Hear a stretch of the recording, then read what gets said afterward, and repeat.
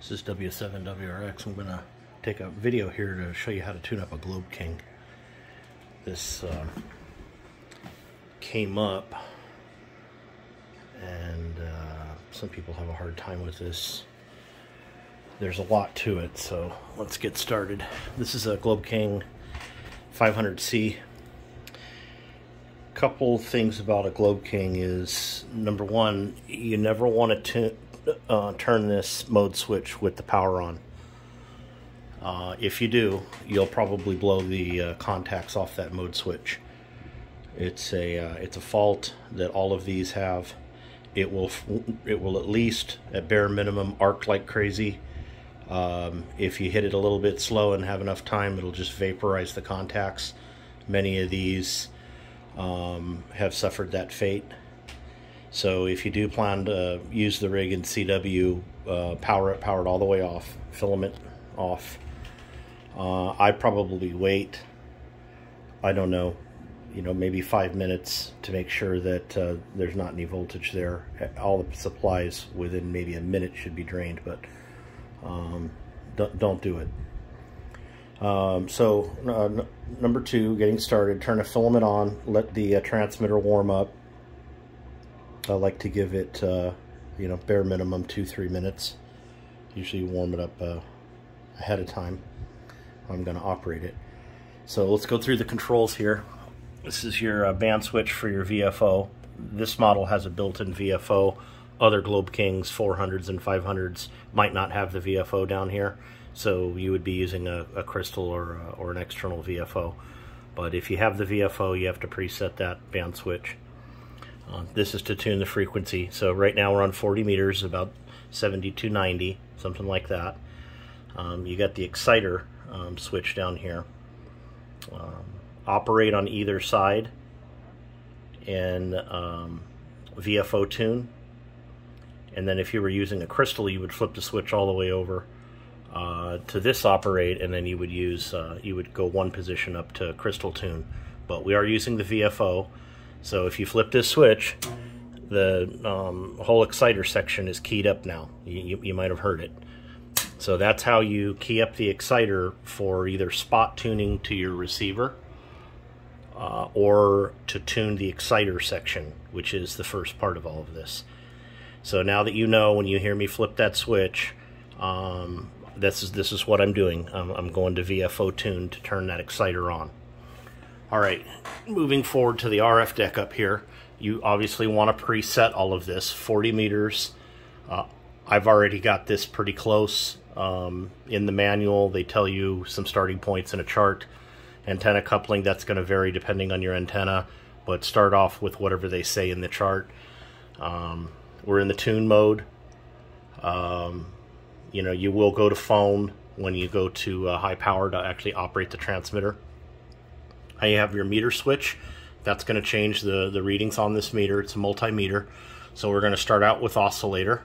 That's the first chain in the chain that we have to tune. You're going to choose crystal or VFO. If you have a crystal, you plug it in here. We're using the VFO, so it's ready to go. Exciter band switch is 40 meters. That's going to always match whatever the other band switches in the transmitter are set to. You can preset these also if you like, but I'm going to show you right now how to do it. It's pretty easy. First step is we have to find a dip in oscillator current. So the meter's on oscillator. We're going to be watching this meter here, and we're going to be tuning the oscillator. So I'm going to go ahead and transmit the exciter. The exciter is being powered up. Okay, now we got oscillator current there. So watch as I adjust this. There's a slight dip. Out of the dip, in. It's very slight. You need to be paying attention. That's it. It's dipped. Take your exciter switch back to operate. That's it. You've got the exciter now tuned. It tunes for a dip. If you don't get a dip there, well, then something's wrong. You have a crystal that's not working, or something's wrong with the VFO, or so on and so forth. When you're using crystals here, it is possible to find several dips. They discuss that. You want to find the one that has the deepest null, the deepest dip.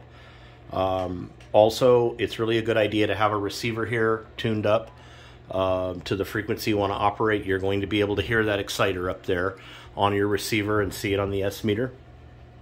And you'll obviously that'll verify that we are in fact transmitting 7290 or thereabouts, and that receiver can hear it. All right, next in the chain is the buffer. Same thing, we got a buffer tune here. We're going to watch the current here. We're going to key it up on the exciter, and then we're going to tune this buffer for a dip. So that's a prominent dip. You can find that pretty easily. Go down, return that to operate. All right, well, that's it. You got the buffer tuned.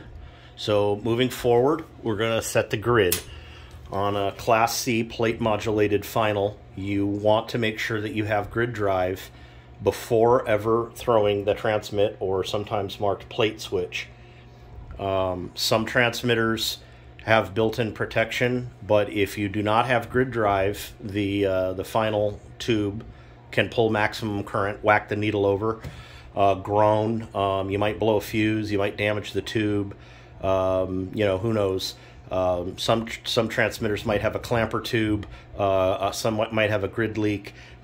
Just generally don't do it. Make sure you have grid drive, proper grid drive on the meter before ever keying the thing up with the microphone or the transmit switch. So here we go. In the manual, you know, they tell you how much grid to run, but I'm going to set this particular one to about 15 milliamps. So we're going to go ahead and key the exciter switch. We're in the grid position on the meter. The meter's showing about 15, but if it wasn't, I can lower and raise the grid drive right here. I'm going to set that to about 15, and we're going to go ahead and return that to operate. You also notice that the SX42 up there is going quiet because it's hearing the carrier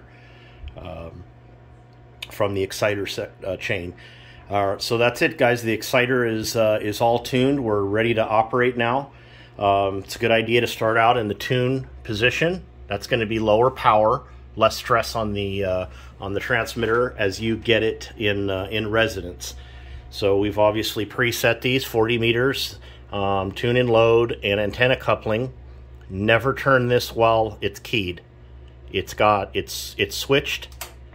Don't do it. You'll damage the switch in there. Common mistake people make on all types of transmitters, Rangers, Valiants. Just don't turn that while you're keyed up. Return it to unkeyed or plate off, advance the control, and then key it back up. If you're using your microphone to key it, same thing. Unkey the mic, adjust the control, and key it back up. So this is all preset.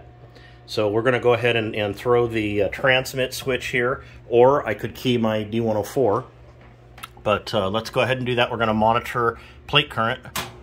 Okay, yep, we got the plate tune here. We're going to see if we're... Okay, that's really touchy on these, but we are dipped. Go ahead and return the plate switch down. Okay, now there's a bird watt meter over there. Really hard to see on the camera, but the bird watt meter is indicating about 100 watts of carrier. That's good in tune. You know, 50 to 100 watts. We're just going to get the Pi network here in resonance. So the final thing is to move the function switch over to phone. Okay, now we're at high power. We're ready to do a final tune, and we're going to go ahead and flip the plate switch. Okay, we're about 300 milliamps. We're going to make sure it's dipped. Okay, yeah, we're a little low, right? So, well, we don't have enough loading cap to quite make 300 or 330. So we have to now unkey this, and we're going to just experiment. We're going to advance one level on antenna coupling. These antenna loading caps in here don't really have much capacitance. So on a lower band like this, these almost do nothing. It's not going to be able to make more than maybe 20 or 30 milliamp difference there. But let's advance it one time, key it, and see what we get. Okay, that's lower. So that's obviously, we can't make it. So that was the wrong direction. We're unkeyed. We're going to go to 1. Okay, now we're going to key it back up. Seems a little better. There we go. We almost make it. And that's all the loading we have. We're maxed out. So now we've noticed that while we're keyed up right now, our grid drive's low because we're actually on high power. So we're going to go ahead and have the meter in grid, and we're going to bring that up to 15 milliamps again. Okay, well look at that. 330 milliamps, pretty much on the nose. That's by the book. And let me see if I can see the watt meter for you. That's about 350 watts a carrier over there on the bird meter. So there it is, it's transmitting. It's not a bad idea to go back and very carefully adjust these. You see I just got a little bit of an increase on that grid drive, so now we can bring it back. And oscillator, it should be set. You're not going to get anything by doing that. You're just going to take it out of resonance on the oscillator circuit, so you can leave that alone. But there she is, keyed up about 330 milliamps. And so we're going to go ahead and unkey it, and we'll go on to the modulator section. Now remember, never turn this while the power's on, okay? We've already had this in foam the entire time. I never operate this particular transmitter on CW, so I never turn that switch. I've got a D104 microphone plugged in. I'm just presetting that about 3 o'clock. And we're going to go ahead and key it up with the mic now. And it works. You can see we have static modulator current there. 1, 2, yep, we're getting 1, 2, 2, about 11 or 1200 PEP over there. It's all the way across the room, hard to see, which is typical of these for power output. They're a little bit under modulated, but 1100 to 1200 PEP is pretty typical. So there it is, tuning up a Globe King 500C model. It's exactly the same procedure. If you have a crystal, pop it in the front, flip this to crystal, and again, put this switch all the way over to this operate. It'll be one less position to get to crystal tune to key up the exciter. And then you could do the same tuning procedure. W7 WRX, hope this helps somebody out there.